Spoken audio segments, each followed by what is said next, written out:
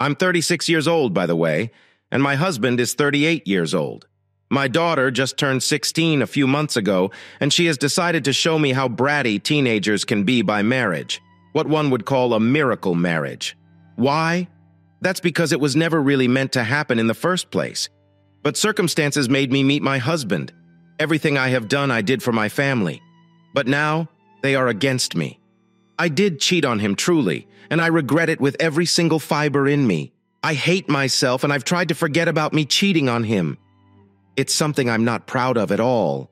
That's why it hurts me that a video evidence is out there that shows what I did. If I regret it, then why did I do it? Honestly, it was a buildup in our marriage. It all started from the day I got greedy and stopped being content with my marriage. I started going out with the wrong friends, and I just got too wild and irresponsible. I know I'm in my late 30s and shouldn't be talking about peer influence, but that's what happened. I just got uncontrollable to the extent that I started making the wrong choices frequently. Greg didn't earn enough, and it was embarrassing. I took matters into my own hands and decided to mingle with my rich friends and ask them for a way out. I wanted to live a better life, so I asked my friends to help me out. They told me the best way to do that was to mingle with rich people and ask them for help. I started doing that, but it was the start of the end of my marriage. Greg just hated my desire to become wild and social. Greg noticed the change in me and tried his best to get close enough to ask why I was being someone different. But I refused to listen to him. I would leave the house late in the night and come back the next morning. Things got so bad that Greg had to take our daughter to his mother's house. He claimed that I was just being too horrible as a mother. Was he exaggerating? He definitely wasn't, because even I realized that I was a bad mother to her at some point. I didn't pay attention to my daughter because I was too busy trying to fit in with my wild and classy friends.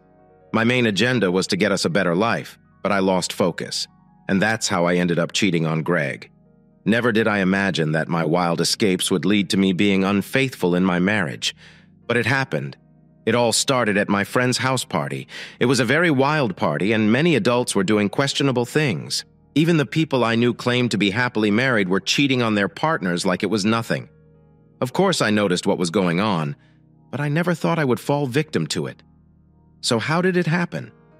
I was shocked when a tall guy walked into the room. There's nothing special about a tall guy walking into the room, right?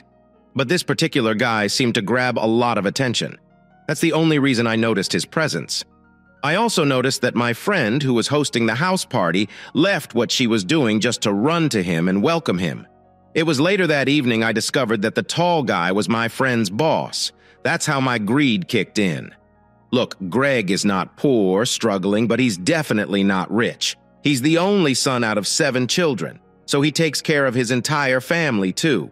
Most of the money he earns hardly ever remains enough to be used for purchasing expensive things. Once in a while, we struggle for what to eat. Even my daughter's future in college is rocky because we do not have a lot saved up. And it doesn't help that I'm a housewife and I do not work. When I saw Tom, I just thought it would be nice to have him as a friend so he could help Greg with a job at his company. I can swear that it was all I thought about. I was desperate to have a fancy house party just like my friend, and I knew that Tom giving Frank a job would do that. So I got carried away with the lavish lifestyle of the new friends I got introduced to. Should have known better, but I didn't. So I got carried away by the tall man who owned a successful company. I'll be calling him Tom, by the way. Tom was not attractive in any way, if that's what you're thinking. He had a big belly like those typical rich men, and he seemed like he lacked sleep. At that moment, all I did was admire his wealth. I didn't think of him in any other way except that one way or another I got drunk, and then my friend invited me to meet Tom. We exchanged numbers, and then I left the party. 2 weeks after that, I met up with Tom for coffee. And that's where my misery began. How did my misery begin? It started with how cunning Tom was. I thought he was just going to be a good man who wanted to help my husband. But instead he was a predator, and I became his prey. I told him I needed help, and asked him if he could hire Greg or give him a position at his workplace. I didn't ask him for money because I knew that would crush Greg's pride. Tom didn't say yes or no immediately. He just decided to let me know. Greg was lucky to have a wife like me. He told me that I wasn't even supposed to be the one looking for a job for my husband. I tried to ignore all the sweet words at first, but it was only a matter of time before it started getting to my head. After up to 3 meetings with Tom, I started feeling like I married a failure. Tom had been spending money on me and telling me I needed to be treated as a princess instead of going around begging people to get a job for my husband. As a result of all those things, I actually started believing them. I got irritated with Greg in the house and just felt like he wasn't doing enough to bring money to the house. I started comparing Greg with Tom, and then I began to believe everything Tom was telling me. I won't lie and try to make it seem like a part of me didn't get carried away. I started following Tom out. He was buying me things. And then I forgot the reason why I even contacted him in the first place. At some point, Greg brought Leah back into the house and my daughter started living with us again. Leah turned SD empty. Turned 16 yet, but she was still very smart. How smart was she? Well, she was smart enough to catch me calling Tom secretly in the night. She knew I wasn't talking to Greg because he was asleep in the living room. That fateful day was the beginning of my troubles with my daughter. Never did I imagine that she would end up betraying me at the end of the day. She confronted me and I told her it was nobody. I never imagined that Leah didn't drop the topic or that she decided to keep an eye on me. I underestimated her, and that was the mistake I made. I'd already started cheating Greg by that time, and Tom was already my affair partner. One day, Tom and I decided to go out on a special date, and I wore a very revealing dress that day. Leah was the only one at home when I left, so I didn't even worry about it. Tom and I were all over each other like an actual married couple. I forgot all about the date and moved on with my life. Tom and I continued dating for some time, but then I noticed that Tom was a very manipulative person. I realized that they actually had no good intentions. He was manipulative and just wanted to control me, so I decided to end with him. I also noticed that he didn't want to get me a job that would earn me money.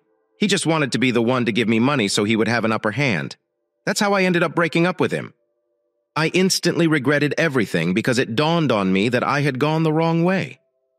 I feel so beautiful cheating on my husband, and I wanted to take back everything I did. I tried to be a better wife and started to turn a new leaf on, known to me that my husband and daughter had been scheming behind my back. I had no idea that Leah had a video of me on the date with Tom and that she had gone ahead to show Greg the video while I was dying with regret and trying my best to turn a new leaf. My own daughter was planning with her father on how to make me regret my actions. I know you all must be asking yourself how I got to know that they were planning to ruin my life. Well, it started when I started not to sing somewhere behavior from both Leah and Greg. I noticed that no matter what I did, they isolated themselves from me and formed what seemed like a clique. They stopped eating the food I prepared, and I noticed that Greg stopped giving me money altogether. At first I didn't bother because I still had enough money saved up from what Tom had given me. But then I got broke and had no choice than to get to the bottom of things. Even though I noticed that things were weird, I never saw what they had installed for me coming.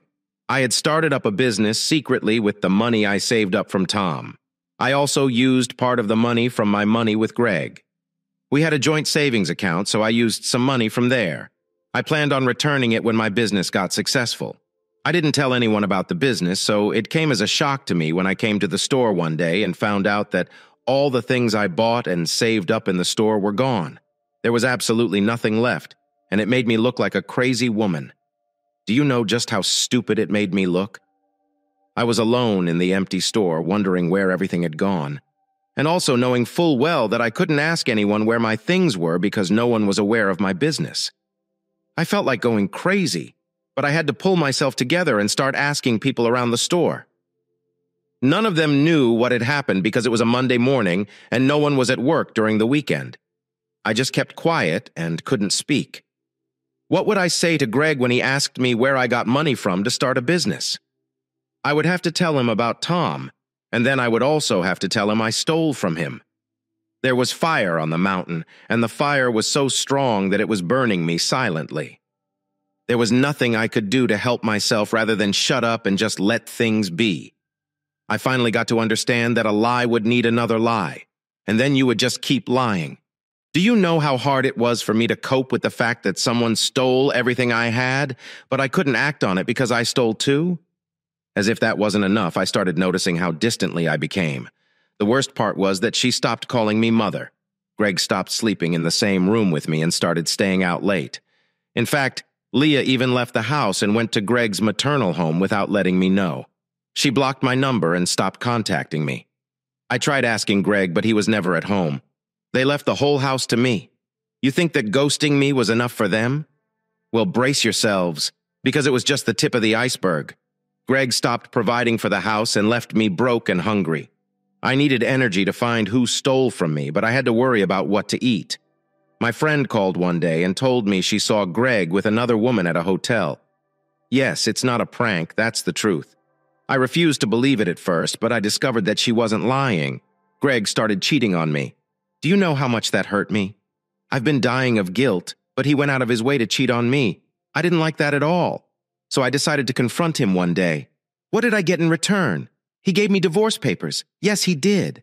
That. I went to confront him about his cheating, but instead he served me divorce papers and told me to go to hell. It's not just what he did that hurt me. It's the fact that I felt like I was going crazy.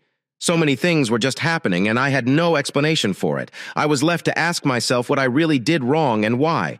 It seemed like life was just playing its cruel games on me.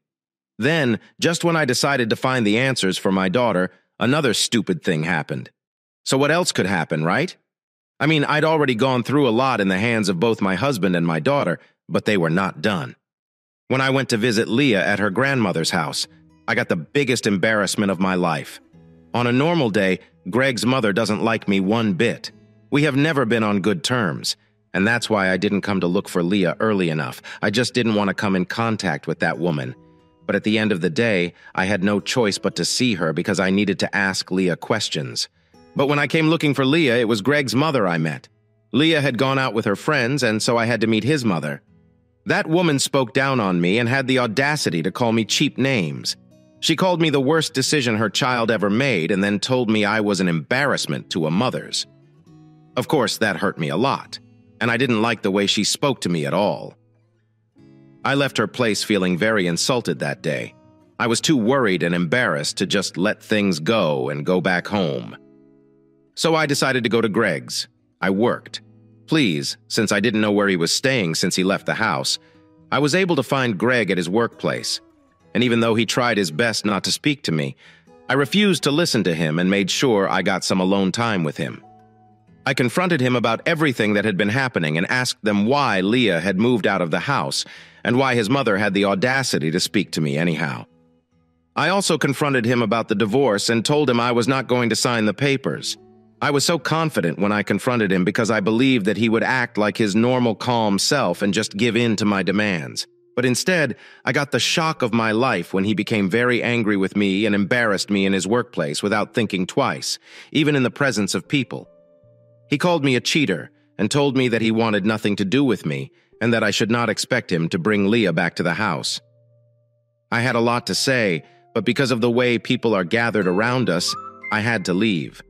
I also didn't like the factors, and people were recording us, and I found it very embarrassing. I noticed that he didn't have a problem with it, so I came to the conclusion that he had a hand in it. I kept thinking about the fact that Book read and his mother called me. She has. And that made me wonder if they found out I had been cheating on me, even though I knew it was a possibility. I thought I was so clean and too careful with my movements that I didn't believe that anyone would have caught me. But all that confidence went to the drain when Greg came to the house with his lawyer to talk about the divorce. He told me he was aware that I had taken money out of our joint savings account without his permission. That really came as a surprise to me because I knew Greg wasn't one to check his phone frequently. The debit appeared in his messages and I deleted it, so I was surprised that he was able to notice. He wanted me to return the money within 2 days, or else I was going to lose everything I purchased with that money. It was at that moment that I discovered that he knew what happened to my goods. I asked him if he was the one who stole from me, and he told me he wasn't the one. He just told me that he knew the person who stole and would only reveal the person when I returned the money because I was desperate to get my life back on track. I went back to Tom and pleaded on my knees for him to lend me money. Tom refused to give me any money and told me that he no longer had any interest in me.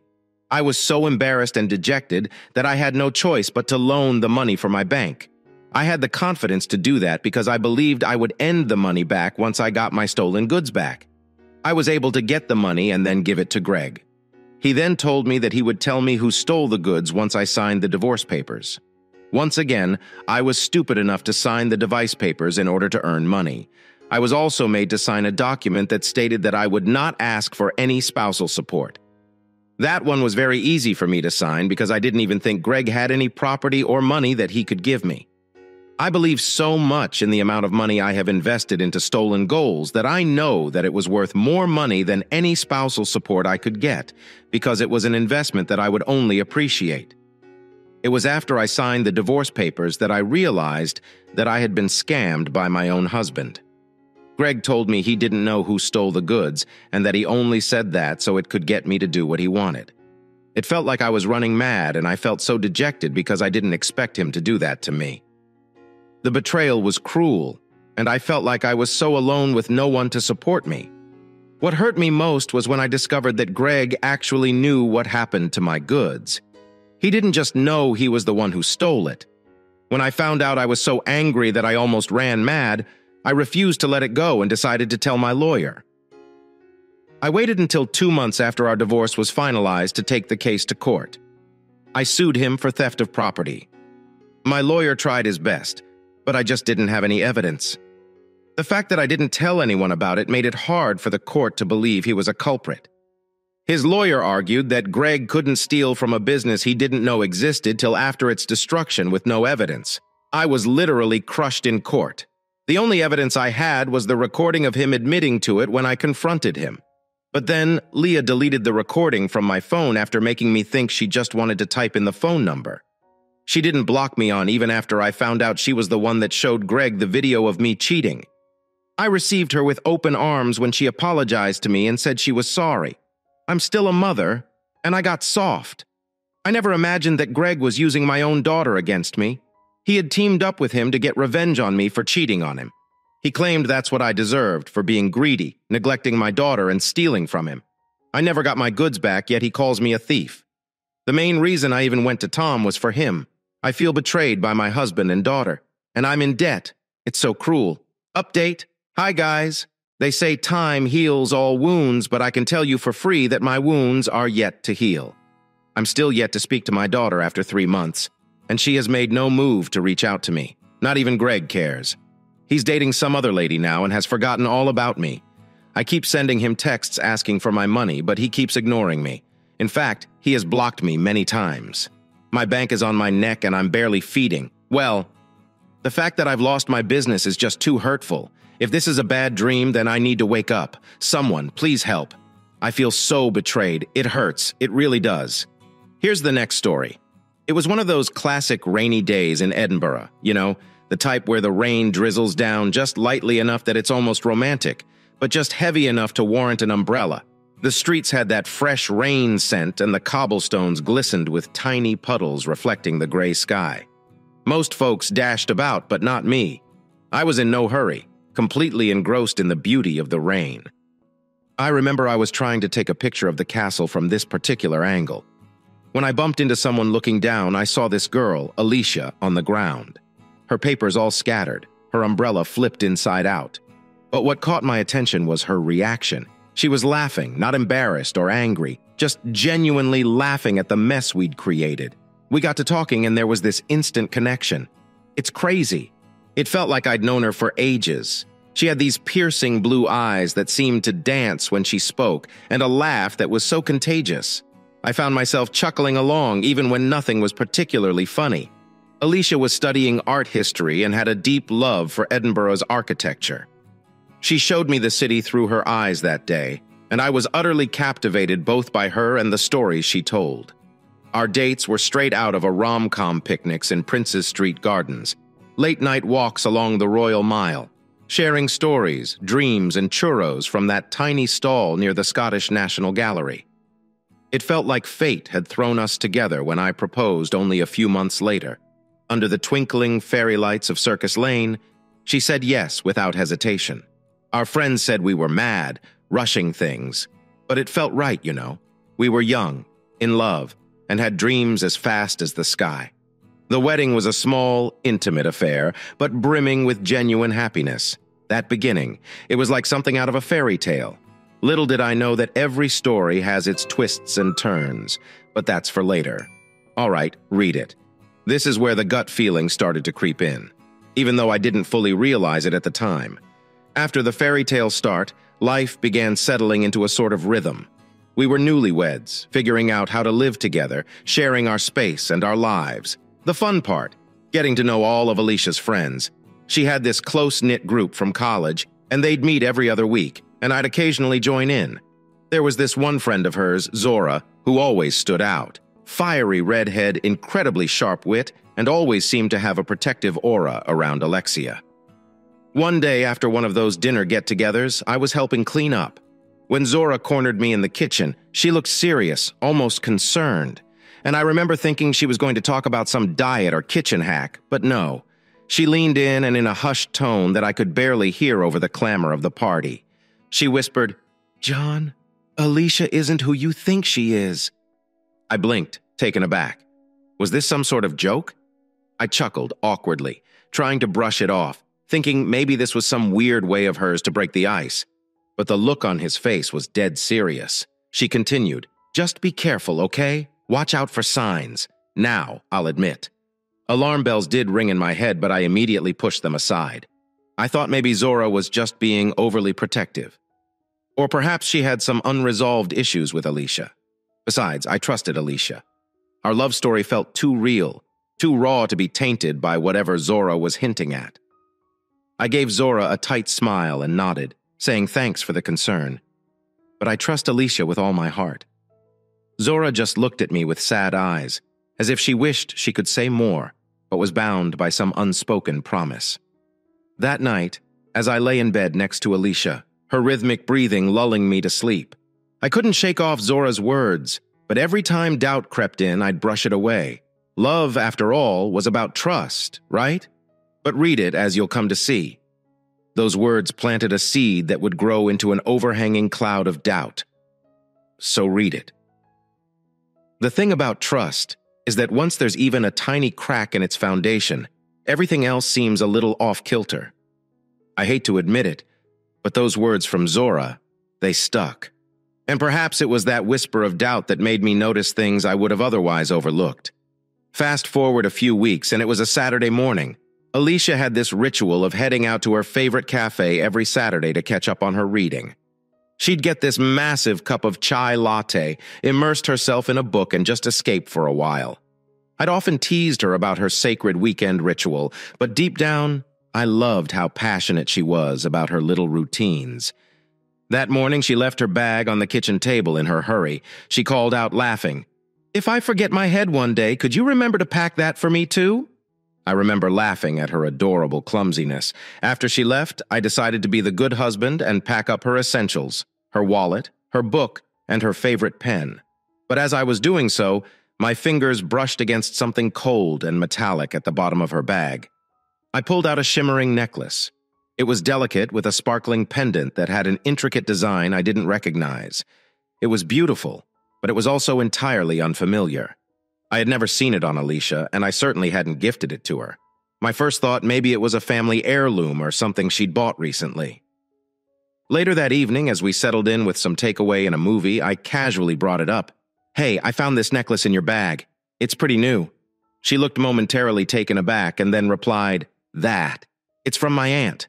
She gave it to me last week when I visited her." She quickly took it from my hand and set it aside, but read it. Something felt off. It was in the split second of hesitation before she answered, or maybe the way she avoided eye contact just then. Or maybe it was my now slightly suspicious mind overanalyzing, but it felt like there was something she wasn't telling me. I wanted to believe her. I really did. I told myself Zara's words were just playing tricks on my mind, and there was a perfectly reasonable explanation for the necklace. Yet as the night wore on and as Alicia snuggled up to me, the weight of that necklace felt like an anchor pulling me down into a sea of doubt. All right, read it. Things started spiraling from here, and I felt like I was in one of those mystery thriller movies. In the days following the necklace incident, I tried to get back to our normal rhythm. We laughed, made plans, even talked about taking a trip to the Highlands together. But every so often I'd catch Eliseo looking distant, lost in thought. I chalked it up to stress or maybe some issues at her work. We all have those moments, right? One night we were curled up on our couch watching some cheesy rom-com.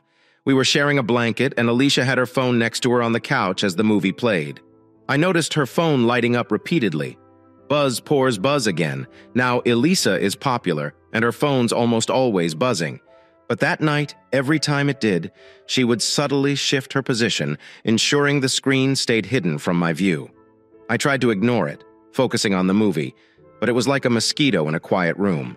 Impossible to ignore. Then, during a particularly quiet scene in the movie, it buzzed again, lighting up bright enough for me to catch a glimpse, a message from Elle that read, "I can't wait to see you tomorrow." My heart sank. The way it was written, it wasn't just a casual meetup. There was intimacy in those words. And who was Elle? None of her close friends had names, starting with that letter as casually as I could muster. I asked, "Who's texting you this late?" She glanced at her phone and quickly replied, "Just some work stuff. You know how it is." But she didn't open the message. Instead, she turned off her phone screen and snuggled closer to me. Sleep was elusive that night. Every worst-case scenario played out in my mind. Was it a coworker? An old flame? The unknowns were eating at me, but more than anything, it was the secrecy, the hiding. If it was innocent, why not just tell me? The next morning, she was gone early, leaving a note about an early work meeting. All day I was restless, debating whether to confront her or to let it go. By evening, I decided that trust was key, and I'd been acting like a crazy, paranoid husband. Hey, Reddit, the rabbit hole just kept getting deeper. Here's where the roller coaster took another steep dive. It was on a Thursday afternoon when I met up with my mate Theo for a pint at our local pub. We'd been friends since high school, and he'd recently moved to London for work. He was back in Edinburgh for a few days, and we were catching up on life work and all the usual banter about halfway through our second pint. Theo, with a hesitant look, asked John, "Is everything okay with you and Alicia?"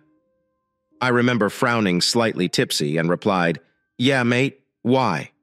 Theo took a deep breath. "Look, I might be wrong and I don't want to cause any trouble, but I thought I saw Alicia at King's Cross Station in London last Tuesday. She was with some guy, tall, dark-haired, looked a bit like a model. They seemed close. My heart started racing. Alicia hadn't mentioned going to London. In fact, she told me she had meetings in Birmingham that day. I tried to keep my composure. "Theo, are you sure it was her? King's Cross is always packed. Could have been anyone." Theo looked uncomfortable. "I mean, I wasn't spying or anything, just waiting for my train. But yeah, pretty sure it was her. She had that unique pendant around her neck, the one you found in her bag." I took a deep breath. My mind was racing. Was Theo mistaken? But the mention of the necklace made it hard to believe it was just a coincidence. I finished my drink and headed home. My mind, a whirlwind of thoughts. I decided to confront Alicia about it as I stepped into our apartment. She greeted me with her usual bright smile, completely oblivious to the storm raging inside me. "How was drinks with Theo?" she asked casually. Without skipping a beat, I blurted out, "Were you in London last Tuesday?" She looked taken aback. "No, I was in Birmingham for meetings, remember?" "Why?" "Theo said he saw you at King's Cross with some guy." Alicia laughed, but there was an edge to it. Theo must have been mistaken. I was nowhere near London. Maybe he saw someone who looked like me.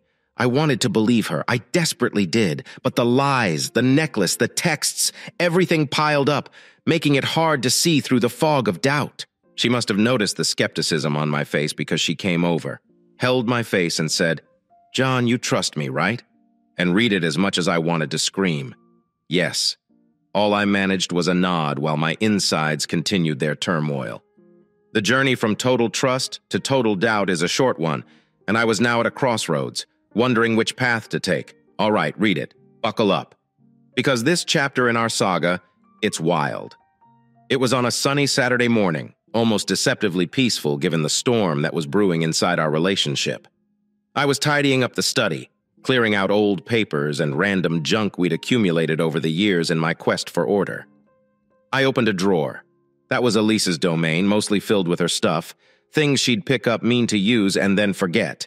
Amidst the collection of pens, old receipts, and miscellaneous knickknacks, I spotted a folded paper that looked distinctly like a hotel booking confirmation. Curiosity piqued. And yes, I know, Perhaps it was wrong to snoop. I opened it up. It was a reservation for the Ritz in London, a luxurious suite for a weekend under Elisa's name. My heart raced, memories of Theo's sighting in London flooding back. This was evidence, wasn't it? Or was I jumping to conclusions? I needed answers. That evening, over dinner, I slid the confirmation across the table. "Found this today," I said, trying to keep my voice steady. "Planning a trip to London? Eliza." His eyes widened momentarily, but she quickly regained her composure. It's a surprise for Zara's birthday. I wanted to treat her to a fancy weekend, girls' trip kind of thing. Remember Zara, the friend who'd warned me about Eliza?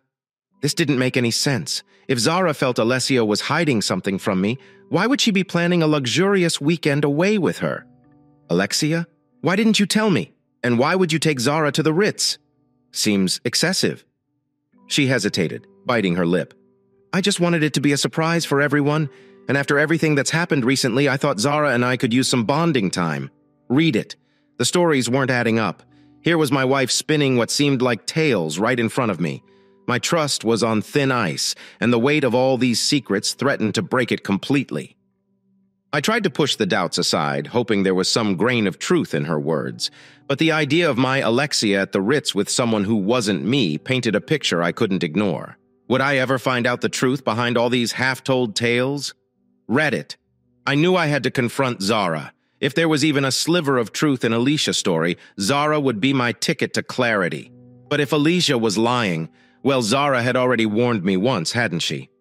I gave Zara a ring, and we decided to meet at this quiet little cafe in Edinburgh. The kind of place where conversations felt private, even amidst the clatter of cups and saucers. As I walked in, I spotted Zara by the window. Her expression was one of surprise mixed with concern. I took a deep breath and walked over. Zara wasted no time. "John, why did you want to meet? Is everything okay with Alicia?" Hesitating, I showed her the hotel booking confirmation. "Alicia told me she booked this for your birthday. A girl's trip to the Ritz. Is it true?" Zara's eyes went wide, genuine shock registering on her face. "John, I have no idea what you're talking about. My birthday isn't even around this date, and I haven't planned any trips with Alicia." My heart sank another lie, but Alicia said Zara cut me off, her voice soft. "John, I warned you about Alicia. I've been noticing her acting strange lately, distancing herself, making excuses, always on her phone. I thought it was just stress or work. But now I'm genuinely worried. The weight of everything hit me, Doe citing the texts, the necklace, and now this. Each lie was a dagger, slowly piercing the trust I once had in Alexia Zara. "What do you think is going on?" She sighed deeply, looking out the window. "I wish I knew, John, but something's definitely up." As we parted ways, Zara hugged me, whispering, "Find out the truth, John, for both your sakes." Walking home, the city of Edinburgh, which once felt like a haven for our love story, now felt like a labyrinth with secrets lurking in every corner. But one thing was clear. I was determined to find my way out and uncover the truth about Alicia's web of lies. All right, read it. If you thought this journey was a roller coaster before, you're in for a shocker. Now hold on to your hats. I made up my mind to get to the bottom of this. No more doubts, no more second guessing. I had to see for myself.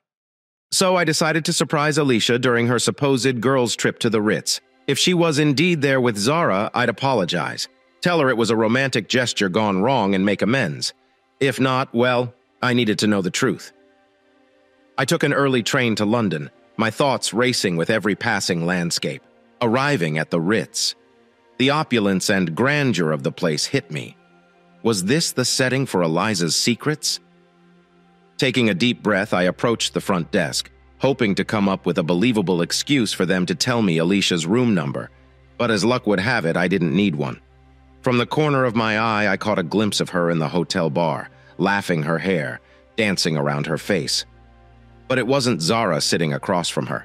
It was a man, tall, dark-haired, with a familiarity that tugged at my memory. As I inched closer, the realization hit me like a ton of bricks. That man was Lucas, my long-lost brother who had taken off years ago to travel the world, leaving his past behind. We had lost touch, and my last memory of him was as a free-spirited teenager, not the polished man in front of me. The laughter, the touching of hands, the shared glances. It wasn't just friendly, it was intimate. My heart ached. Betrayal from a partner is one thing, but from family, it's a wound that cuts deep. Retreating to a quiet corner, I watched them for what felt like hours, trying to process the scene unfolding in front of me. Questions clouded my mind. How did they meet? How long had this been going on? Why Lucas? I felt lost. Stranger in a city and a life I thought I knew, drowning in emotions and the sheer weight of the situation. I retreated from the Ritz, leaving behind two people who meant the world to me. Their world now intertwined in ways I could never have imagined. Read it. I never imagined I'd find myself in this situation. The combined sting of betrayal from your partner and your own flesh and blood is something indescribable. But here I was, ready to face it head-on. After leaving the Ritz, my steps had taken me to a solicitor's office driven by raw emotion. I had divorce papers drawn up immediately. It felt impulsive, rash even. But in that moment, it was the only tangible action that seemed to provide some semblance of control over the spiraling chaos. With the papers in hand, I headed back to the Ritz. I was a man on a mission to confront and to close this chapter of my life. I wanted answers, but more than that, I wanted closure. Entering the bar once more, I spotted them, still there, engrossed in their world. The weight of the papers in my hand felt both heavy and liberating. Summoning all the strength I had left, I marched up to them without a word. I slammed the divorce papers onto their table, breaking the intimate bubble they were in. The sharp noise drew startled looks from nearby patrons. Alicia's eyes widened in horror. "John, what's this?" she whispered, her voice shaky. Lucas looked up, his face pale, guilt evident in his eyes. "John, let me explain," he began, but I raised a hand to stop him. "There's nothing to explain," I said coldly. "I saw everything I needed to." "Alexei," his eyes filled with tears. "John, I'm so sorry," she sobbed. "It was a mistake. I was lost. I was lonely. It wasn't supposed to happen." Tears streamed down her face, but they no longer had the power to move me. "You were lost," I said, a voice dripping with bitterness. "Seems like you found your way pretty easily to Lucas."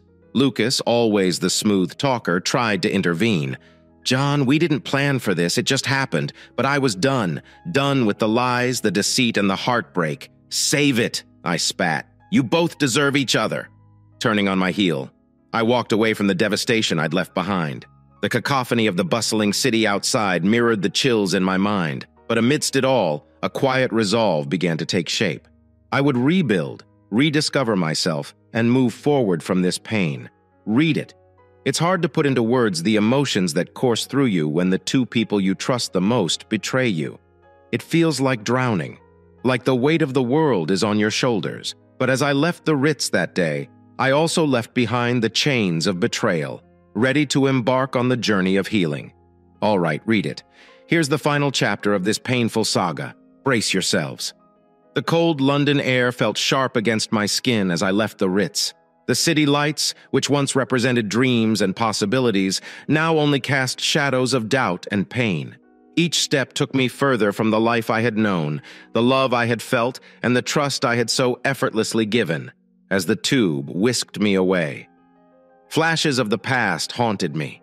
Our first meeting in the rain-soaked streets of Edinburgh. The warmth of Alicia's embrace. Lucas's infectious laughter from our childhood memories that were now tainted forever. Altered by betrayal. Reaching the station, I sat on a bench watching the world go by in a blur. Strangers rushed past, each with their own stories, their own pain, and it made me realize no matter how unique our stories are, we're all bound by the threads of love, trust, and inevitably, heartbreak. Tears welled up, blurring my vision. I wasn't crying just for the love lost or the betrayal. It was the sheer unexpectedness of it all.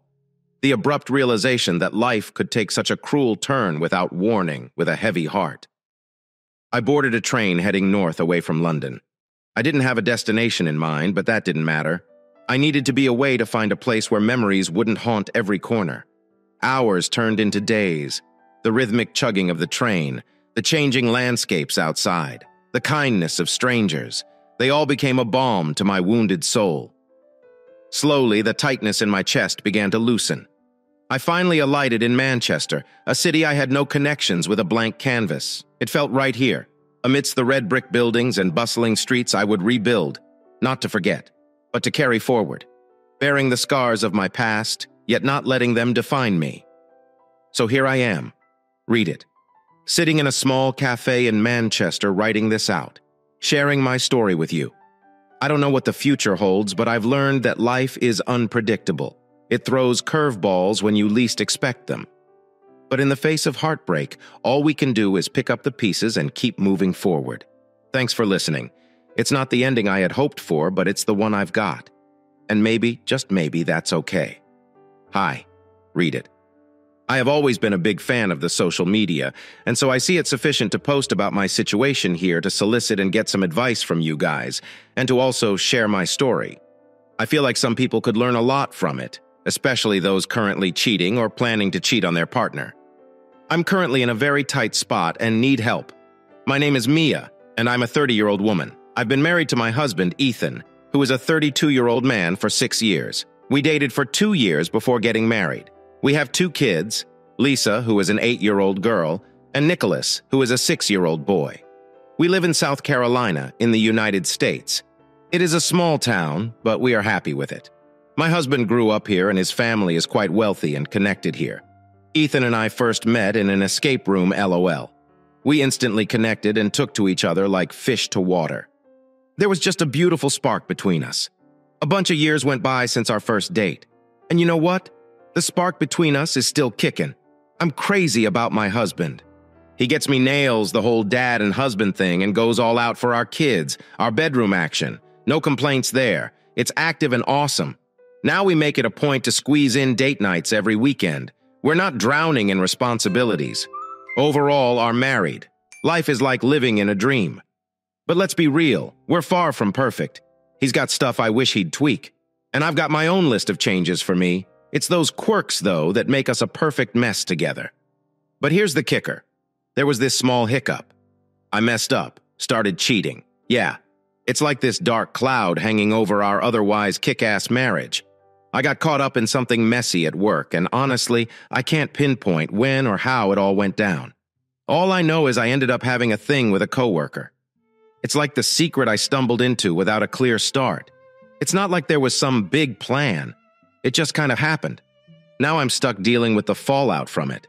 The start of this whole mess traces back to about 6 months ago, when my affair partner and I both joined the company and began our training simultaneously. Even in those early days, something felt off. I noticed he was unusually friendly, especially towards me. At first I brushed it off, thinking maybe he was just a sociable person. The thing is, the more I tried to ignore it, the more he seemed to crank up the friendliness. It became this weird thing of him being extra nice and me trying my best to downplay it. It was like this unspoken tension building up, creating a strange feeling that I couldn't shake off no matter how hard I tried. Jason, my coworker, was this handsome and sociable guy that everyone at work seemed to adore. He had this reputation as the fun guy, always bringing positive vibes to the office. What puzzled me, though, was his extra effort to be nice to me. It felt like he went out of his way, and I couldn't quite figure out why. Then, after about a month or two, Jason applied to transfer to my department. Now, that really threw me for a loop. I couldn't wrap my head around why he'd want to switch, especially considering we didn't have any special projects or collaborations. Things got even stranger when we were both at a coworker's wedding. Jason, in his usual outgoing manner, tried to dance with me. I had to put my foot down and refused, explaining that it just didn't feel right or proper given our work relationship. Jason's relentless niceness was like a never-ending loop. Whenever I told him to ease up, he'd apologized. But the very next day, he was right back at it, trying to get close to me. The weird part. I could have easily taken it up with HR, but if I'm being honest, there was a part of me that enjoyed the attention. He had this knack for noticing every little thing about me and showering compliments, especially when I changed up my look. It was a daily routine for him, complimenting me on stuff my own husband wouldn't notice. It felt like I finally had someone acknowledging my existence to be completely real. I started dressing up at work just to get those compliments from Jason. It became this strange cycle where his attention filled the void, even though I knew deep down it wasn't right. However, The day I finally went all the way with Jason happened during a coworker's birthday party. The workplace had this tight-knit vibe, and we all tended to be quite friendly. Whenever there was a celebration like this coworker's birthday party, we'd all get invites. The atmosphere was laid back, and everyone was having a good time. It was one of those moments where work boundaries blurred and we could just relax. Jason, true to form, was there, and the social setting made it easier for his charm to work its magic. The usual friendly banter took a turn, and before I knew it, I was falling into Jason's trap at the birthday party. Jason stuck to his routine, giving me a compliment on my appearance that genuinely brought a smile to my face. As the night progressed, the drinks flowed freely, and before I realized it, I was a bit more than tipsy. The details of when things took a turn with Jason are hazy. But what I do remember is that in the moment, I found myself enjoying it. The aftermath hit me hard. The next day, though, I had cheated on my husband. Regret flooded in, and I made a solemn vow to steer clear of Jason. Frustration and anger boiled within me, leading to a heated confrontation where I cursed him out and explicitly told him to stay away in an attempt to cut ties. I even went ahead and blocked him, attempting to put an end to the situation that had gone out of control. The enjoyment I experienced during that moment with Jason was something I couldn't admit even to myself. The days that followed were heavy with guilt. I reached a point where I couldn't face the idea of going to work and encountering Jason. In my confusion, I called in sick, using it as an excuse to seeing Jason as I was still so ashamed and angry. My husband, unsuspecting, had asked about the birthday party. I gave him the edited version, claiming it went on as usual and that I'd gotten a little tipsy. I conveniently left out the part where I got drunk, spent the night there, and sent him a text message explaining that I'd stay over at a friend's place to sober up. When he offered to pick me up, I declined, assuring him everything was fine. In reality, I spent the night with Jason. There was no way my husband would recover from that. Returning to work after those tumultuous days away was a challenge. I attempted to keep my distance from Jason, but that resolve only lasted for a brief period. Within a few days, he was back to being overly friendly, disrupting my efforts to maintain a professional distance. He'd bring me coffee, grab lunch for me during his break, and flash random smiles, my way of attempting to address the situation. Jason assured me it wasn't my fault, but his. He apologized and urged me not to worry, emphasized saying that what my husband didn't know wouldn't harm him. His attempts to comfort me was surprising, but what I desperately need. He even suggested I unblock him so we could talk after work. Now call me stupid or silly and you would not be wrong. I messed up big time. Jason kept pushing, and against my better judgment, I unblocked him. The guy's texts were annoying, yet weirdly comforting. He'd send good morning and good night texts, blab about his day, and keep saying it wasn't my fault. He even suggested we could keep our thing going without my husband knowing. And stupidly, I started buying into Jason's words. His texts, persistent as they were, messed with my head.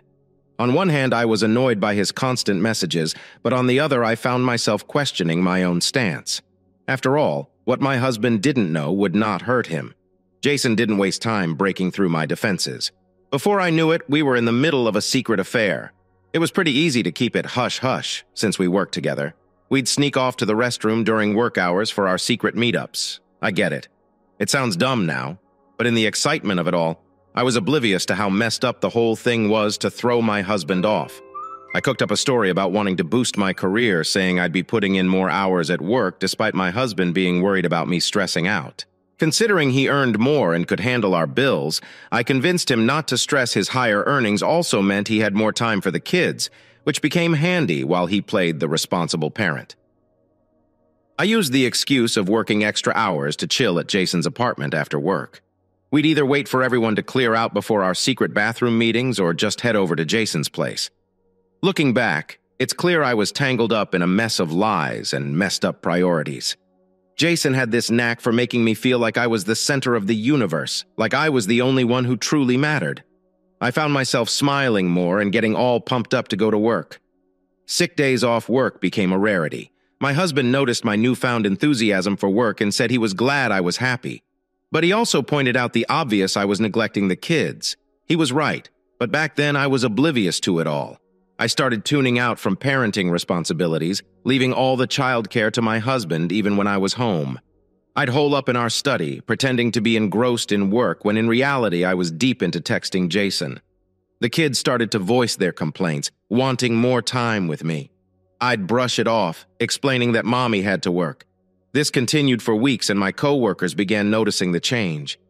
Jason and I were suddenly closer and I wasn't giving him the cold shoulder anymore. I even went to the extent of leaving my car at home sometimes so Jason could give me a ride back to his apartment. Looking back, I realize how dumb that was.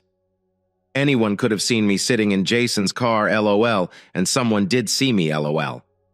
But at the time, I thought it was some romantic move. The whole situation seriously had me wrapped up in a cloud of oblivious choices and misguided notions of romance. There were numerous signs, almost like the universe itself was trying to send me warnings to put the brakes on this whole affair. Looking back, it's clear that these cautionary signals were scattered throughout my journey.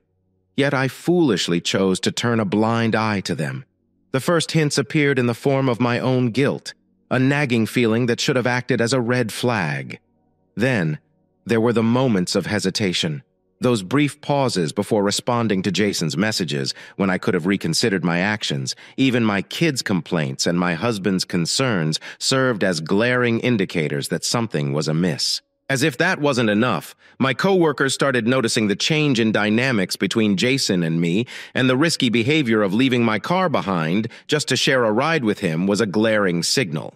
It's almost comical how the universe threw these warning signs my way. And yet, in the whirlwind of emotions, I remained oblivious to the impending storm. It's a realization that hindsight often brings. The universe had been dropping hints, trying to redirect my course in my stubbornness, or perhaps sheer ignorance. I chose to ignore these signals just because I loved the thrill of my affair with Jason. At one time, my husband's actually caught me riding shotgun in Jason's car in the middle of traffic. It's a miracle she never spilled the beans to my husband, or maybe she just forgot, as she tends to do sometimes.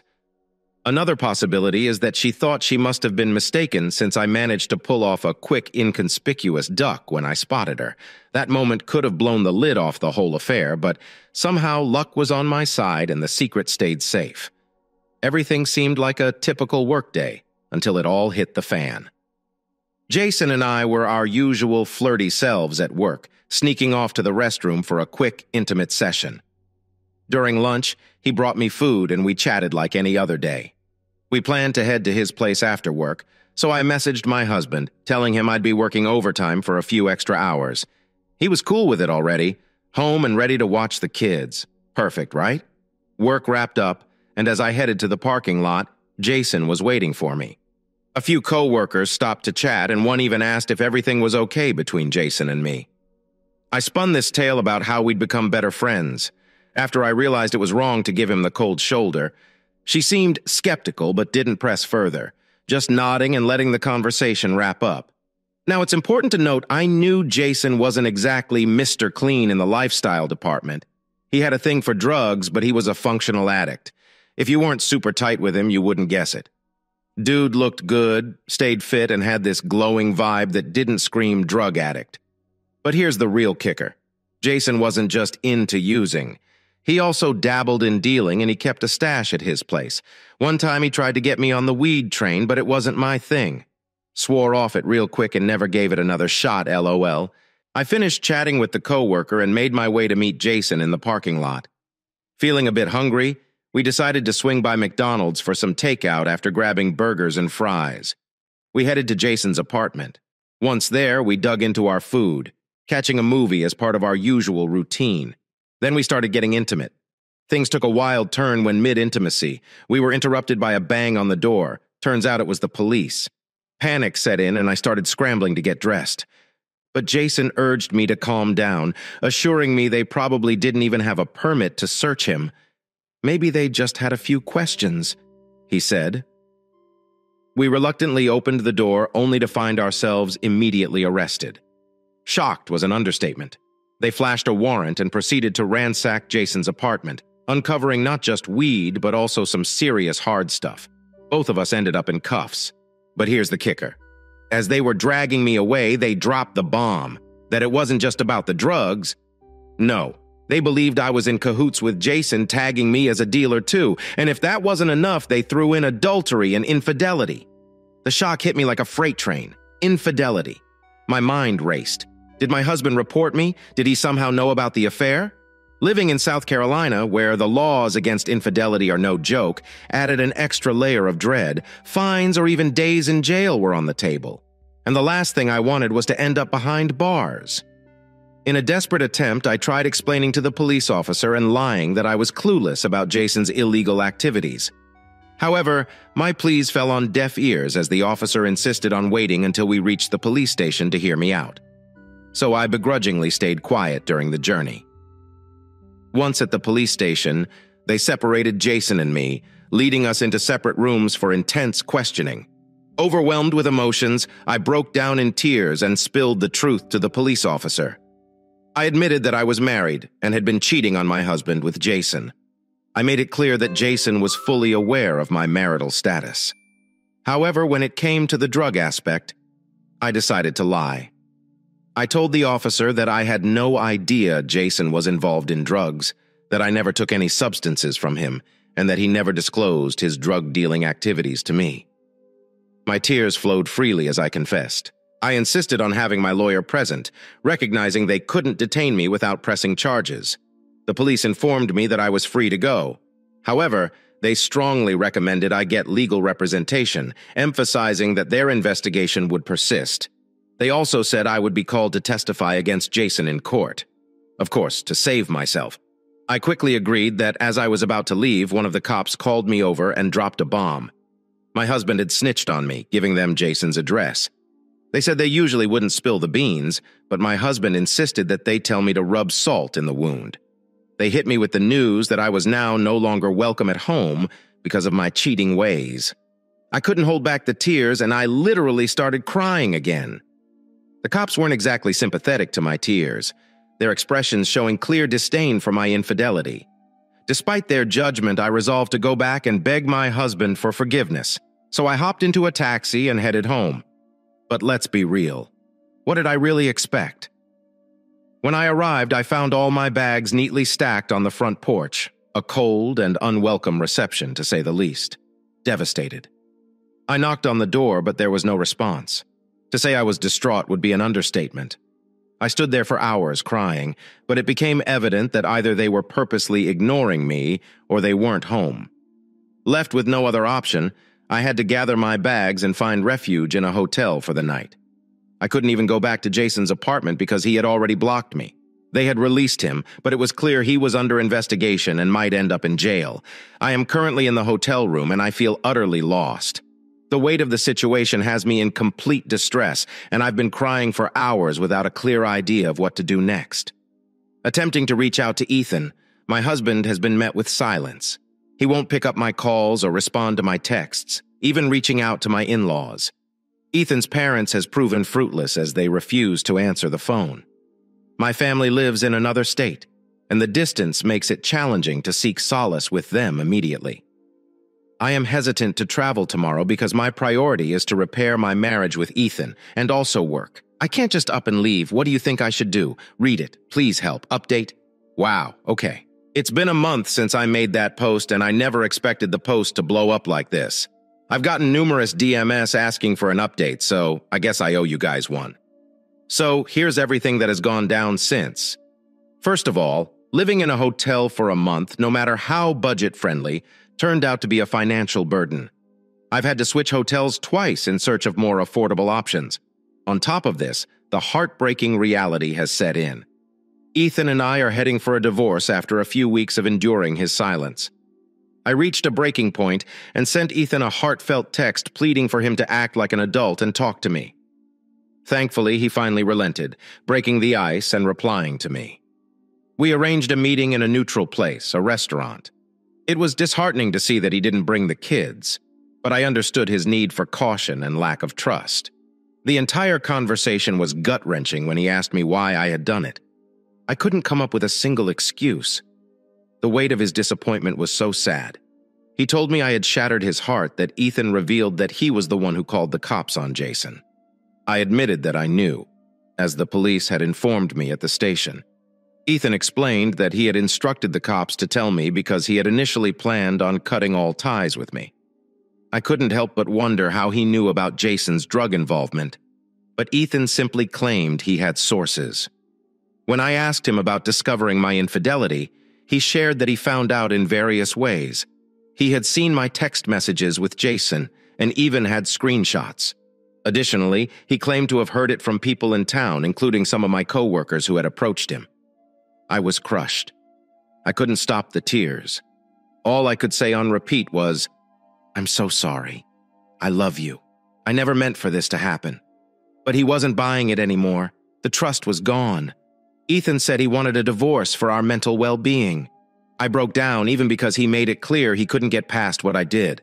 The lies I fed him only made things worse. He laid it all out, talking about how he handled everything at home, babysitting, taking care of the kids while I lied about working late, actually spending time with Jason. The mess I created had wrecked my marriage. Ethan laid it into me. He had been the one carrying way more weight, earning more than me, taking on all the responsibilities, and he didn't even mind that. He reminded me of how absent I was from the kids, absorbed in my own world with Jason. Ethan confessed that he had known about it for a while, hoping I would change, but I never did. He admitted that he believed I wouldn't have stopped if he hadn't made the call to the police. It was like a reality check and a wake-up call.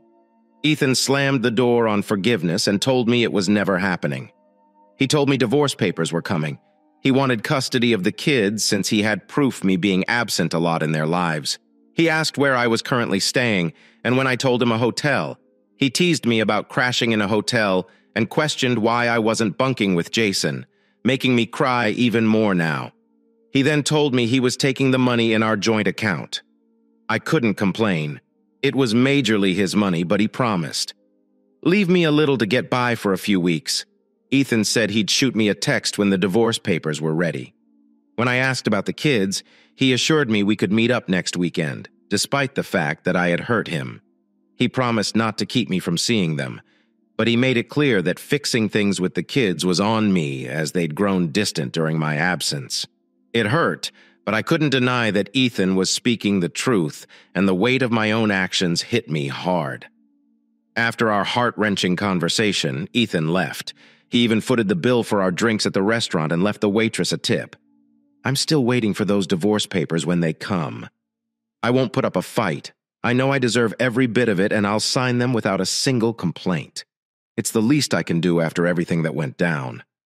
As for Jason, let's just say he's become a ghost in my life. I haven't seen or talked to him in a while, and truth be told, I don't even care about his fate anymore.